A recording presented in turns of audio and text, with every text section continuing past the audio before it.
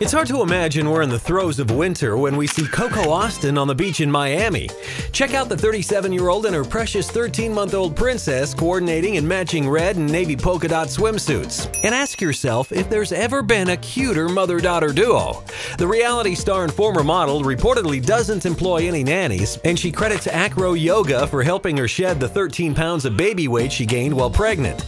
Joining Coco on vacation was her husband, Ice-T, who took to Twitter to proudly declare his little girl was a beach baby.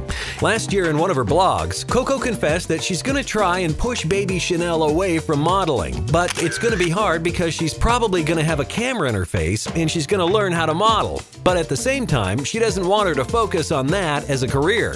She added that she wants Chanel to do something that she couldn't do. But if you ask us, it looks like the apple didn't fall far from the tree. Splash News TV. We keep up with a lot more than just the Kardashians. Subscribe and like us. You know you want to.